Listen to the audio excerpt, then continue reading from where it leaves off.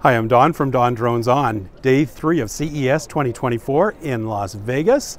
The day starts with a talk about wildfire management by a drone company based in Alberta. So let's get into it. Yeah, we're doing a lot more on the commercial side of things. Specifically, we build our own unmanned aircrafts. Cool. We were working directly with government agencies, specifically Wildfire. We're pushing how Wildfire integrates unmanned aircrafts, and we're working towards trying to give them better eyes in the sky. Okay. So it's focused on surveillance of the wildfires, reconnaissance. Yeah, exactly. Yeah. We do obviously the hotspot detection, building up maps for them. Oh, okay. So when they get up in the morning, they know exactly where they have to go. So a bit of preventive stuff as well as always. So where we end up going with it, we'll see where it goes. 2024 is going to be a very big season. We haven't had the precipitation out west. We haven't had the snowfall. There's still over 60 fires burning in Alberta. Is that right? Wow. Last year was the worst year by 10 times for wildfires. So this year's not going to be looking great for us either. So hopefully we can get on the early track and do what we can and help out. Sounds cool. One of the biggest problems that I've seen out there with wildfire stuff is recreational drone pilots who are, I assume, not aware that they have to stay clear. Yes.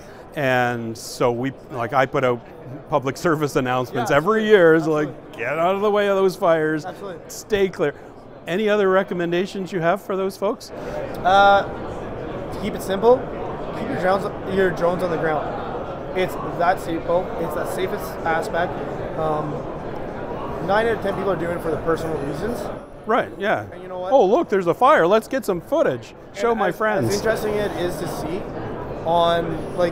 you're just creating a dangerous situation, not just for yourself, but for the pilots flying. A helicopter, if they're picking up water, they're going from 0 feet into a water up to maybe only 200 feet. They're flying with a 100-foot long Bambi bucket off the bottom of a helicopter. And also, you're flying your little Mini 3 or even like a larger 300. You know what? Are they going to see you? It's not safe. Not at all. So you tell me exactly what are the laws state in Canada for within a fire? How far do you have to stay away? That's a good question. I think it's 5 nautical miles. Correct. So 10 kilometers in normal more speak. Or less, yeah. More or less, yeah. So 10 kilometers away from a wildfire, any point of it. So it's not the center of it, it's the outside edge. So we say wildfire, but what happens when a house down your block has a fire? Now you're going to launch a drone up. And this is one of the things that we see. Yep. We have guys that work with our company who work with agencies as drone pilots on a fire unit. They're throwing their aircrafts in the air. Right. Why? Because they're giving those firefighters situational awareness.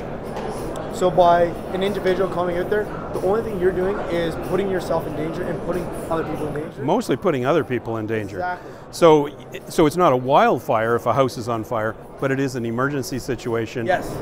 Get out of the way. That's also state in cars regulations. Yes, it absolutely is. Make sure you guys check those out. If you don't know your regulations, stay on the ground. We have large multi-hour quadricopters. Mm-hmm. We deal with a few DJI stuff. So Cool. Very cool. And then we're developing some technology around being able to fly autonomously and integrate with the firefighting operations. Right. So if we're flying with water bombers, we can't be running into them, obviously. Yes. So we've developed our own detection void system. It's all radar-based, so it's all weather. It works day and night. And then the other technology we developed as part of that is if we're flying beyond visual line of sight and can't see the aircraft over the horizon, what happens if we fly through icing conditions? We'll have no idea it happened. A drone might fall out of the sky and we'd never know why. So as part of that, we developed an icing sensor to detect in-flight icing. Originally. This is actually one of our really big projects. This is what we're showcasing here. It's going to give a little more insight to where we can go. So obviously we are an unmanned aircraft company, but what we But this is for a Chinook, like a... Oh, I am so impressed. You're one of the first people to actually be able to pick that up. So we're working towards putting... It's my advanced vision and reading system. You know what? It's a simple little things like that. A lot of people don't have that skill set. So what this essentially is right now, most aircrafts have no way to tell what's going on in the exterior of the airplane. So this is going to give like visual and audio cues to the pilot inside the aircraft. Right? They already have a shit ton of stuff going on. You don't really have that. You don't really need to know is always going on what's outside, right? But if you have a device that can tell you when you're going to fly, when you're all of a sudden flying into unfavorable conditions, it's going to give you a little bit of status, exactly what's going on your wingtips, or different parts of your aircraft. Right. Yeah. Helicopters don't have wings. Well, they do, but they go really, really fast above your head. So then you're flying a little bit of moisture, and then that moisture also you get cold, because as you go up in elevation, it gets colder. Well, guess what? That cold just turned to ice. And now our sensors turned red. And now it's going to give that pilot... Well, now it's turned green again, but yes, but it was red, yeah. But that's okay. Yeah. Right? It comes up with a warning. It gives you visual cues. Hey, back here, we're down -12 up here, and icing. You have multiple different ones. Well, up front here, we're sitting at 0 degrees. Obviously, right now we don't have one. Right? So if he looks out his cockpit window, he'll see nice, clear conditions on the nose of his aircraft, but in the meantime, his tail is frozen up, Very possible, and probably his rotors. And it's going to give them a little more of a threshold to understand. A small private plane, a quarter of those takeoff incidents is directly resulting to icing. So you have two products, really. You've got a. We have several products. You've got several products. This is what we're showcasing here this week. Oh, I see. Okay. So you've got your icing detector warning system, which is fantastic. Obviously, it works fast. It's easy. Great demo, by the way. And then you've got the surveillance systems for wildfires and hotspots and things like that via drones. Wow. Super. Yeah. That's what we do in a quick nutshell. Quick 2-minute conversation. We do a lot more outside of that, obviously. Tell us one more thing. Oh, well, Fred here told you all about our what we call our A3S setup, which is our autonomous airspace awareness system. Autonomous airspace awareness system. Yes, we could probably add a fourth A for avoidance. Yeah. But it's fully autonomous. Because the issue, as you know, in Canada, in the US here, there's incredible cellular coverage. I don't know what the number is. It's great. In Canada, it's atrocious. Especially where we're fighting these wildfires. There's no cell coverage most of the time. Right. So we need our system to be entirely on board the aircraft. We can't be relying on radio communication. We have some really good point-to-point radios, but it's still not good enough. If we see an aircraft, we can't have a radio fail and run into them. Right. So our system's entirely on board the aircraft and makes decisions autonomously. It lets the pilot at the remote station know what's happening so they can intervene and change it if they'd like to. But if there's any sort of communication loss, it acts autonomously. And one of the best things about our system is generally in the past, when people have looked to detect and avoid, they're looking at near mid-air collisions. So that's a 500-foot radius. I guess you're Canadian, so 152-meter radius. Yeah, I was doing the conversion. Yeah. And most people are looking at that. Well, you get to 151 meters, you have a lot of paperwork to write up when you get home because you're not allowed to do a near mid-air collision.